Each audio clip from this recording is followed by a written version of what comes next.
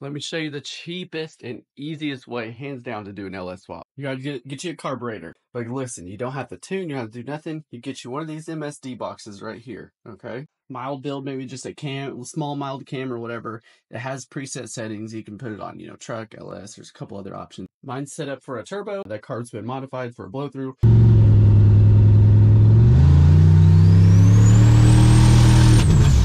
It has custom settings on here, so I have a full map and everything on there for that. Super easy to tune. If you're an old school guy who likes carburetors and maybe you're coming from a small block and you're on the fence, this is the easiest way to do it. So instead of a distributor like you normally have on your small block, you're going to have one of these. It gets rid of 90% of the harnesses and sensor and all the other crap that's on a stock motor. So you have two plugins here.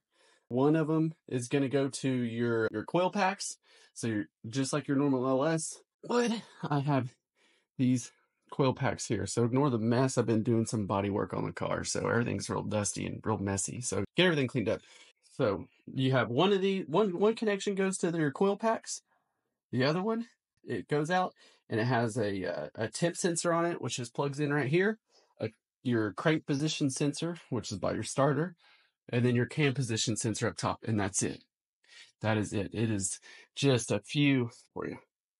This is all you got to plug in. That's it. It is so simple. The easiest way to do it, hands down. So it's really just plug and play. Two sensors. You don't even have to use the tip sensor if you don't want to. So basically two sensors and plugs into your coil packs. You're up and running. That's it. All right. And then the intake, I got that off Amazon.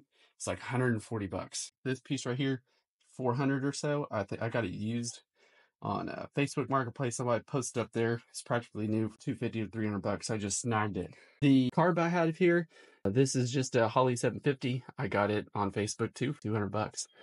So, geez, that's significantly cheaper than, for all the price of all this is what it would cost to just have somebody tune your LS. So that's how much more affordable it is to go this route. And guess what? I'm not limited by power from fuel. I'm not limited on fuel at all, right? So now it gets a little bit more complicated if you want to do a turbo setup. So for a turbo, you got to modify your carburetor. There's tons of videos that do a way better job of explaining it than I can do, but basically you're modifying these metering blocks here. You're doing a little bit of work on your floats on each side, and you're changing out the power valves in here for a boost reference power valve. So it's not that complicated once you get into it. There's a couple of good videos on it. But once you get that modified, everything, it's all the same from there. So the benefits of why I like going to carb over the EFI is tuning is significantly easier, and the carb setup can grow with you. Maybe you do an LS swap, go the carb, you're just going to go NA, throw a filter on top, you're done, right? You add a turbo later on. All you got to do is do that work to the carburetor and it's set. And you say you only want to run, 4 or 5 pounds of boost and make just a little bit of power and make some noise. You can do that. And then you want to open that thing up and get you a bigger turbo and push 1,000 horsepower. You can. A little bit of carb work and you're done.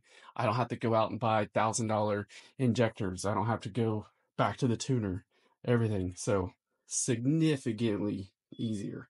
So that's why I went this route. It's been fun. So I just started doing body work, had my panels ripped off. So I'm kind of redoing the engine bay, making it cleaner. So that's why it's all tore apart right now. But as you can see, it's been running.